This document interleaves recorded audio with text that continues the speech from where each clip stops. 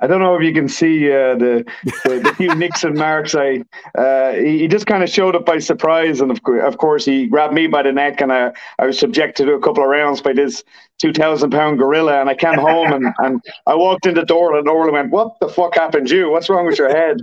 And I said, "Oh, Conor showed up," and she just sort of rolled her shoulders and went, "Yeah, that makes sense." But yeah, we had a great roll around, and I think that's literally my first time doing some grappling with him since the lead up to the last fight. So it's been a while. He's back healthy now. He's back able to do all the facets of MMA training. So he kind of remarked at the end of the session, "Well, that's day one." And I said, "Nah, that's more like day 100,000. You had a bit of a break there, but that ain't our first time doing this." So, but it lifts the whole gym. You have a busy jiu-jitsu class there. Just a regular civilian, if I'll put it that way, jiu-jitsu class.